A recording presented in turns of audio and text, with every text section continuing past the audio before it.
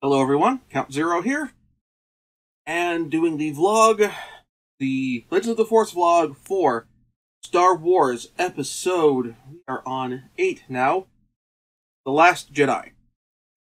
This is the final film featuring Carrie Fisher, and the middle installment of the new Star Wars trilogy.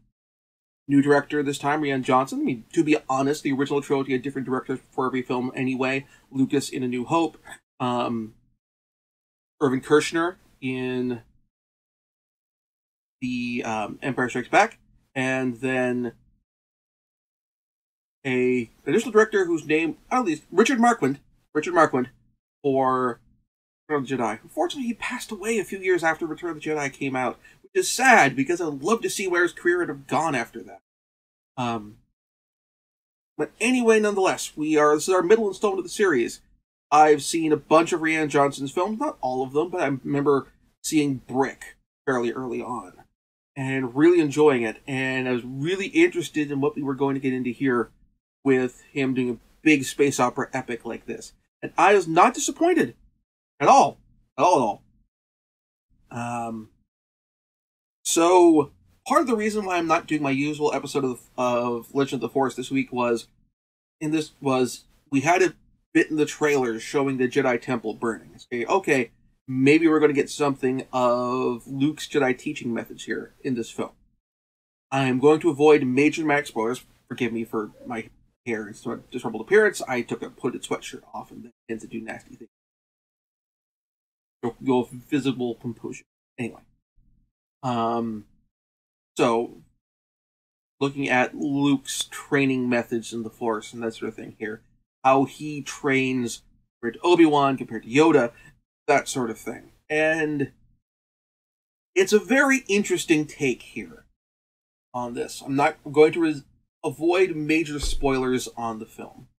I'm trying to avoid most minor spoilers, but I'm going to talk about some of this here with Luke's Jedi training style.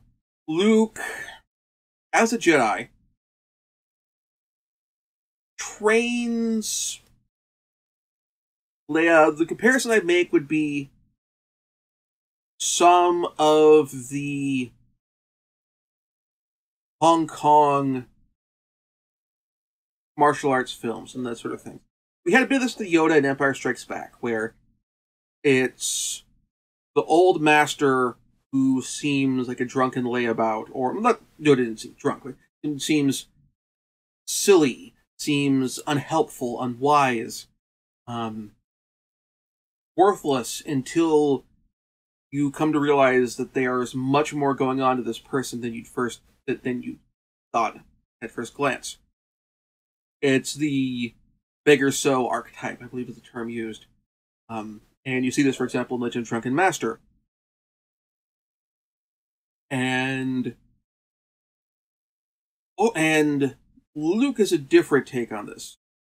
Obi-Wan, the old warrior who's in retirement, who's called in for one last thing, and he's aware of his limitations. He's willing to go, but aware of his limitations and his but is willing to work to fulfill his duty in spite of that. It's a very samurai archetype. I mean, the first film was taking cues from the Hidden Fortress. Here, it's the martial arts master, the old man is much more of the old man on the mountain, which makes sense because Luke has deliberately become much more of a hermit than Obi-Wan ever was, and is extremely secluded himself. And the idea here that Luke doesn't want to train anyone else. As we have the trailer, he feels the Jedi should end. He's done, and it's only through the insistence of the prospective pupil and the the fact that they are showing their willingness to go the extra mile and do what they show they want to take part in this training, that they want to train, they want to learn, that they are a truly willing pupil, not just someone who just wants quick knowledge and will walk away. It's the insistence that leads Luke to train Rey. And it's a very interesting. We've basically gone through like the three big old master archetypes here. Kind of four. Look at the prequel trilogy with like Yoda, either Yoda or Mace Windu kind of being the Shaolin Temple in like 36 Chambers of Shaolin and Shaolin Wooden Min and that sort of thing, where it's we're not gonna accept, where it's we are stayed and established in our ways, and someone must kind of shake up our equilibrium to get us out of our ways, or that sort of thing. Not on an ultimately beneficial manner, because to continue with the Shaolin Temple tradition, this would be the equivalent of Bushy Brows being the guy who opens up the 36, who says that they should create the 36th chamber and train the populace in martial arts, not just the inductees, the novitiate at the Shaolin Temple. So, got that. And it's interesting how we see Luke train Rey here, because he's not Rian Johnson doesn't have Luke go through all the old stuff that we've done before. We see nothing that we'd previously established in the films. Whereas, like, for example, in the prequel trilogy, when we see the training at the Jedi Temple on Coruscant, we see little bits and pieces of stuff that we'd already seen in movies. Like, when we see the younglings in Attack of the Clones, we have, like, they're doing the low-powered lightsaber with the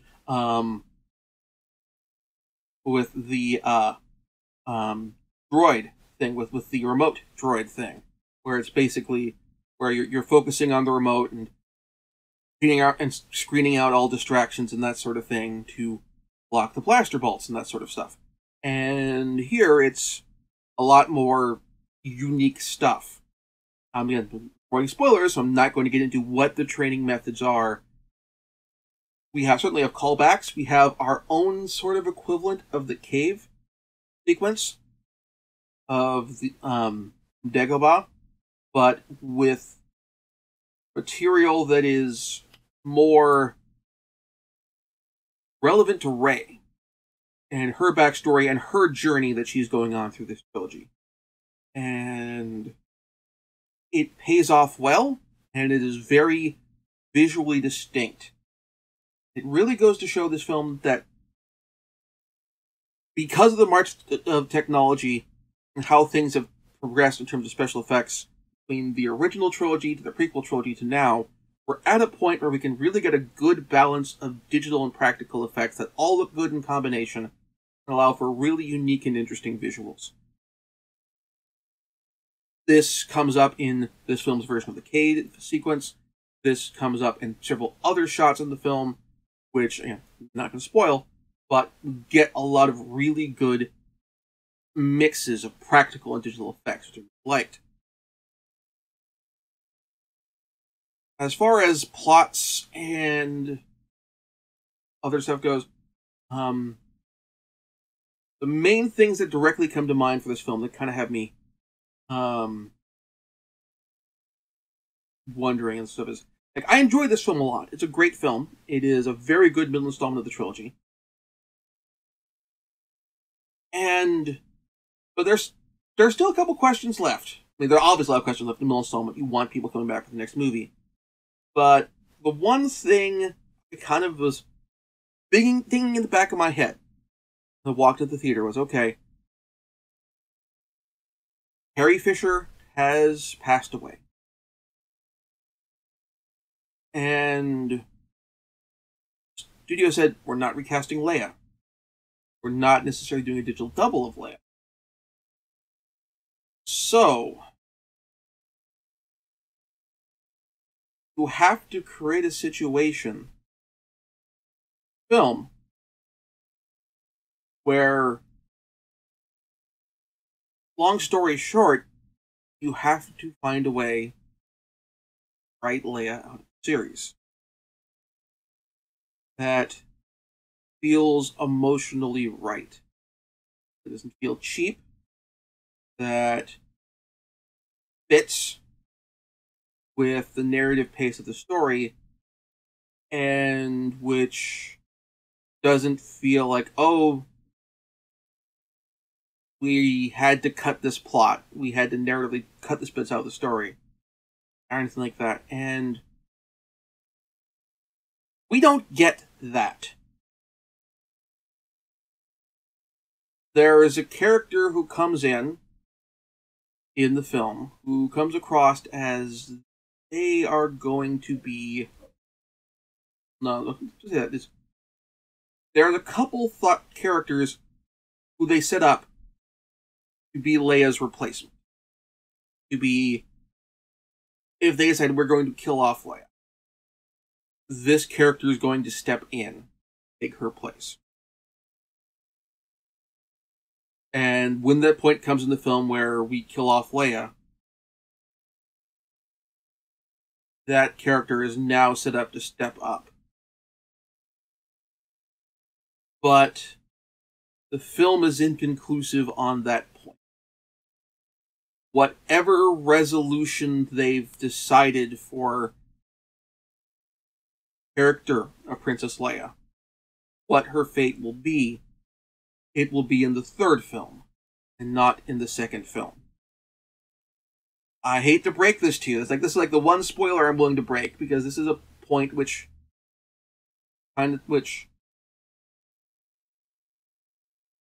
surprised me. It did surprise me, but it's not the surprise of, oh, the big plot twist from Empire Strikes Back. It wasn't going to be a big narrative plot twist for Leia and her path, but Rey and her path that connects to Leia or something like that.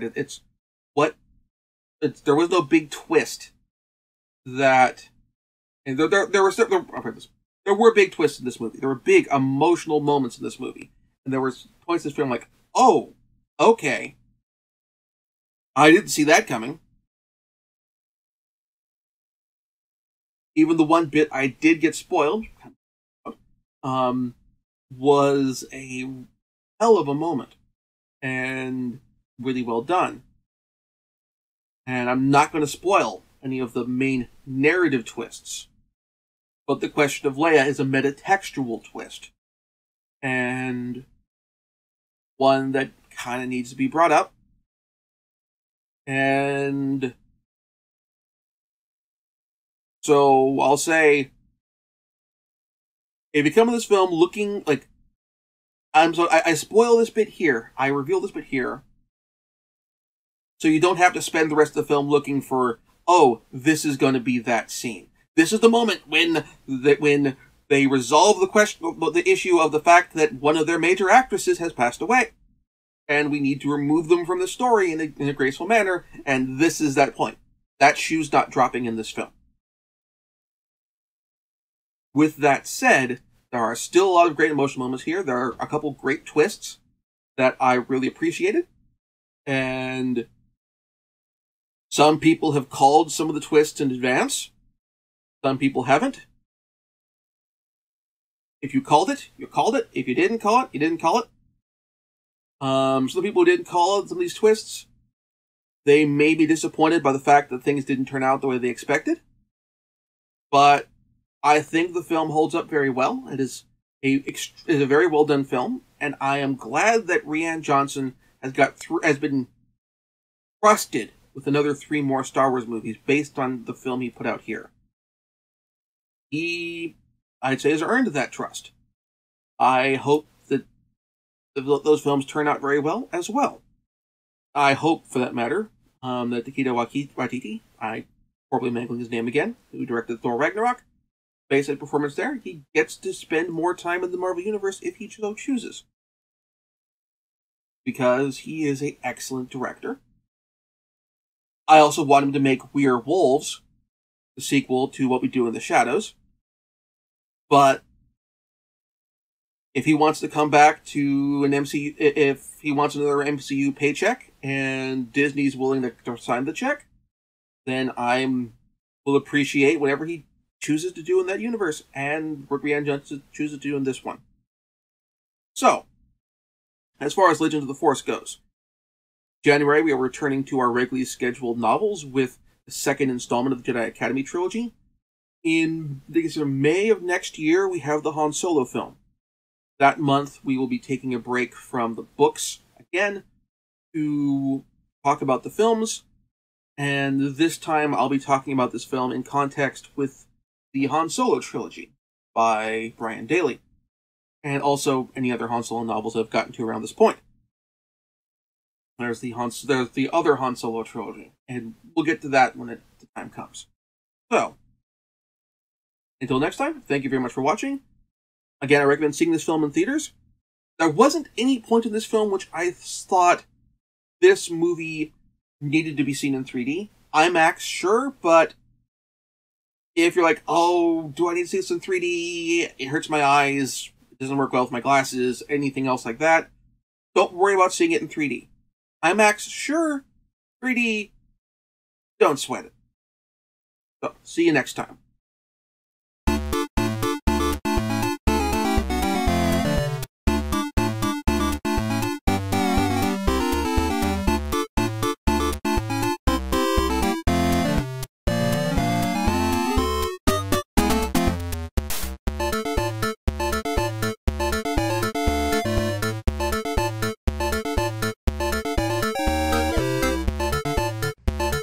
Thank you very much for watching. If you enjoyed the show, please like this video and subscribe to the channel to be notified when new videos come out.